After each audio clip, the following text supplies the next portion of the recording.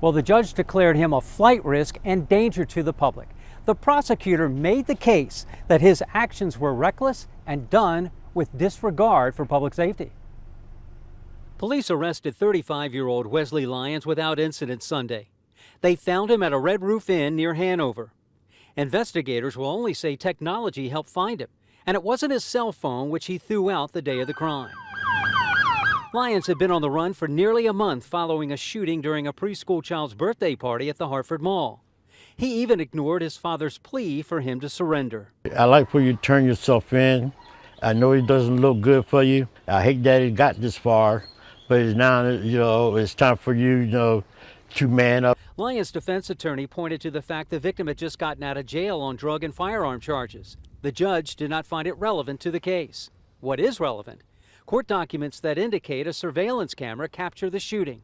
It shows a fight between Lyons' mother and another woman. Lyons' girlfriend intervenes. Those involved are stepping back from a group of 5 people. Lyons is seen holding a handgun and fires. 2 shots hit the victim's thigh and another in his hand. The victim survived. Lyons' mother and his girlfriend were arrested soon after for allegedly helping Lyons flee in a maroon Jeep. They are both charged with being accessories after the fact.